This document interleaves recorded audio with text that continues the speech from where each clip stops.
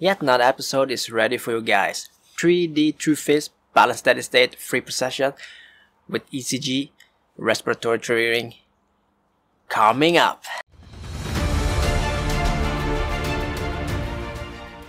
Such a beautiful day out here today, sunny and everything. It's a little bit cold, but however, it's all good. So for those who are new, my name is Back again, and I'm a radiographer. In my channel, I covers everything from basic to advanced, tips and tricks. So today, I'm really looking forward to make this video regarding 3D TrueFisp, how to plan it and perform it. And this video does not cover how to optimizing the sequence itself. And people have been asking me how you can perform the sequence in the proper way. So I've been thinking about making this video, and well, here I am, and I'm looking forward. 3D TrueFisp can be difficult and also easy because it's very patient related, and it's not like every other sequence. This is just an example of having a good sequence in your hands, and if you're using it wrongly, you will get bad results. It's not like every other sequence. Let's say, for example, a knee sequence where you just perform it from the start to the end and you will get consistent good images if you position the patient correctly and use the coils correctly. So this sequence, 3D TrueFisp, is used for thorax area, where you want to highlight the aortic arch, coarctation cases, or even covers the whole heart, like for the anatomy and for the coronary arteries and so on. So we use the sequence a lot for congenital heart diseases, because in those cases it can be very difficult. The anatomy is away from normal, so we use the sequence very early in the protocol just to highlight the anatomy and get better understanding of the anatomy before we proceed on with the scene functions and so on and so on. Without further ado, let's get into it. Hey guys, we're at the scanner. I'm going to show you how I do it when it comes to planning a 3D TrueFisp. I will not talk about optimizing the sequence itself in this video. However, in front of you, you have a localizer which is already scanned, where you see a sagittal, coronal, and a transversal plane. So first things first, there's a few factors where I find important whenever using a 3D TrueFisp. Patient positioning is important because the chance of lying still increases during the exam. The next I find is patient information, because without the cooperation with the patient, you will be more likely to get suboptimal images.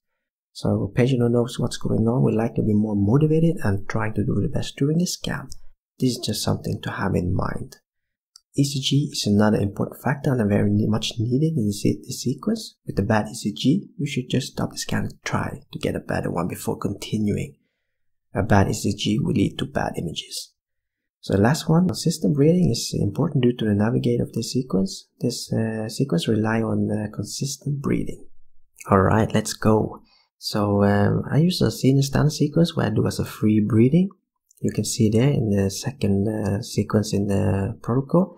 So I add up with 2 to 3 next averages, and I use 60 calculated phases. I will explain this calculated phases soon. So planning of this scene is in direct transversal, as shown there, where I can see the area for right coronal artery, RCA, as shown.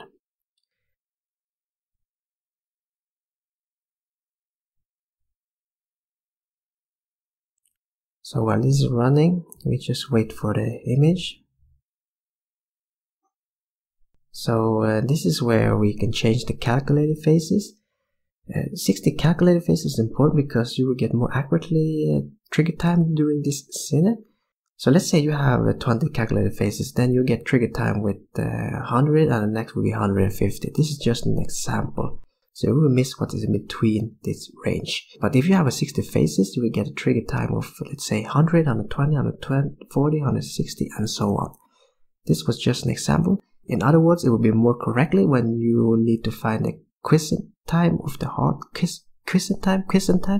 Damn, that's a difficult word to pronounce. So let's check the final results of the scene free breathing. Sorry, the TrueFisp opened itself because it's the next in line. And let's close this one a little bit. As you can see here, with this scene free breathing, we want to find a quiescent time. So in other words, we want to find the time where the heart is mostly still. That's why we want to sample. We need to find when the when we can start the sample and for how long, the duration. So I will take the image in a bigger screen here. You see that's the word I'm trying to spell, quiescent time. So in here we can scroll the images up and down to check where the heart is lying still. Usually I scroll the images all the way down, and then I scroll back, and while looking at the area of the RCA when it's moving and when it's mostly still. This can be a little bit difficult when doing the first time, but doing a few times you will get used to it. In this example, the heart is standing still at around 650. So we scroll through to check when it starts to move again. Take a closer look at the images. So until around 800. What we have here now, it's an important information when the start and the end of the trigger time. So this is where we gonna do some mathematics. It's very easy. So we have the start 650, the end is around 800. So 800 minus 650 is around 150. What in the world does this mean? So we have the start 650 and 150 is the duration of it. That's for how long you can sample. So now we know when we can start and for how long. Let's note that because we're going to need these numbers for later when we are planning the TrueFisp. So we're going over to the TrueFisp pretty soon. So let's open the TrueFisp there. In this example, I position the 3D TrueFisp as oblique sagittal with the main goal of highlighting the aortic arch and its surrounding structures.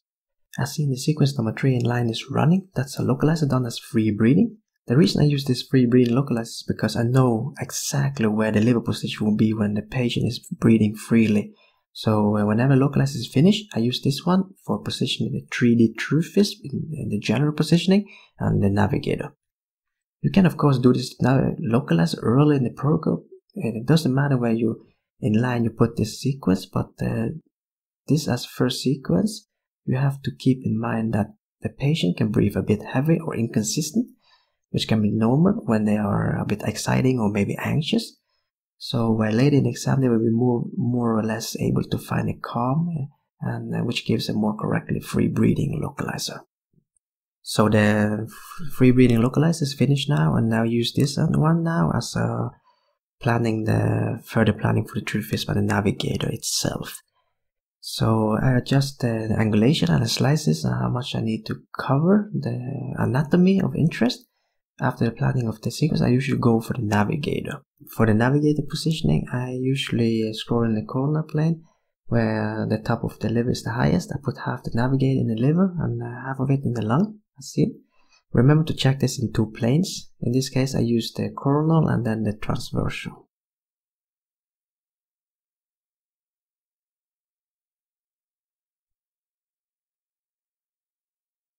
The next thing I do is I go for the extra shimming. They also called the green box or B0 shimming. I adjust this accordingly to the cardiac, also in 2 planes for better homogeneities.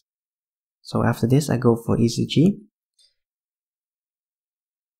Hover your mouth over the trigger delay, you will get important information like data window duration and the data window starts. So as you can see in here, we found earlier with the scene free breathing the start at 650 and the duration of 150. So what we're going to do now is that we're going to tailor this to the trigger delay of this patient.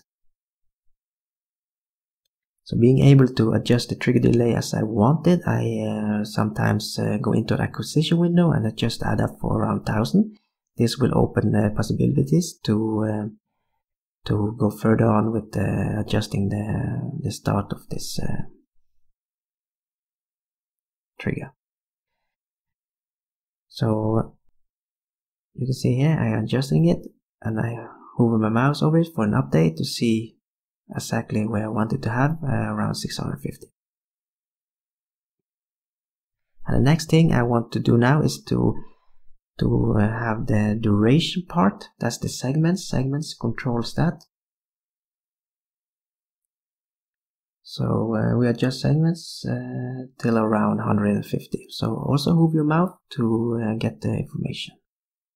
So one thing I want to mention before we go on with the next step, the heart rate. So the heart rate changes the R interval. That means, in other words, if you have a high heart rate, the R is closer, which means shorter duration time and longer scan time basically. And vice versa. Longer heart rate gives longer R interval and also longer duration time and shorter scan time.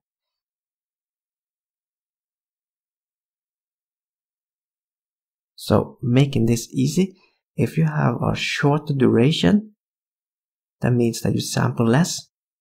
Also it gives a longer scan time. I hope this was easy to understand.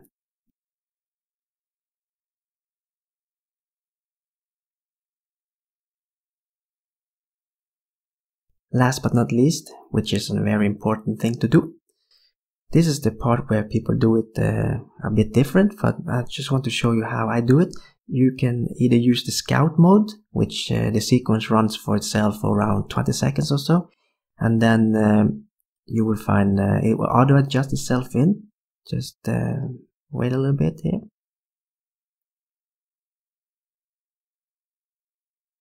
But what I usually do, I just start to scan the sequence and then I wait a little bit.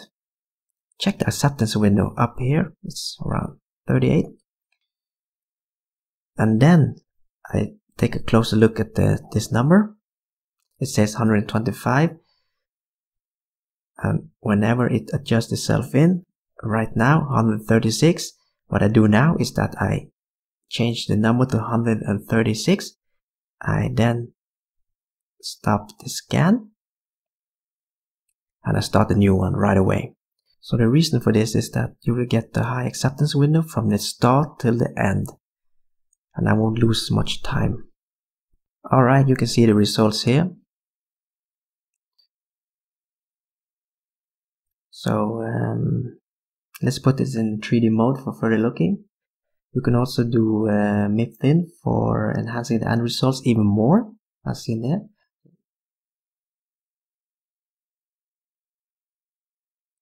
So take a closer look at the coronary artery there. So like I mentioned, you can do this scan in what place you want. Same approach goes around. Doesn't matter if you have the B0 shim first or then position the navigator and so on.